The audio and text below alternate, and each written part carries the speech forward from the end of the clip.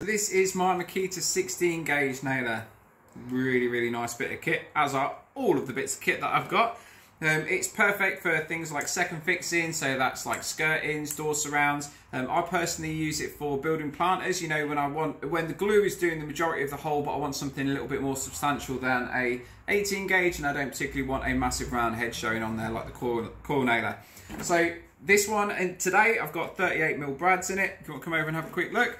How we operate this is we pull this back, the brads go in this slot here, nicely set out as a T, and then again we'll just pop that in and it slides forward.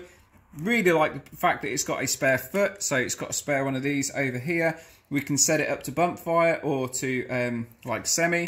So bump fire is we pull the trigger in, every time we pop it down it pops a nail in. But yeah, it's not a huge amount really to say on them, other than I really like it.